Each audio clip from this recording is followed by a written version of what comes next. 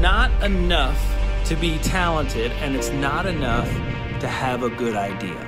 Case in point, Baby Einstein videos. They were super simple. It was just a camera in front of toys, and they would just film the toys working. Every time one of those videos were on, I never failed. A parent would say, "Oh my gosh, that's so easy. I could have done that." But the point is, you didn't do it. They didn't do it. So I'm gonna ask you, how many ideas have you had? How many save the world things have you had that you haven't acted on? The best products don't always make it to the market. The best people don't always find their way to the top. Why? Because they don't execute on the idea. Because they don't nourish the talent that they have.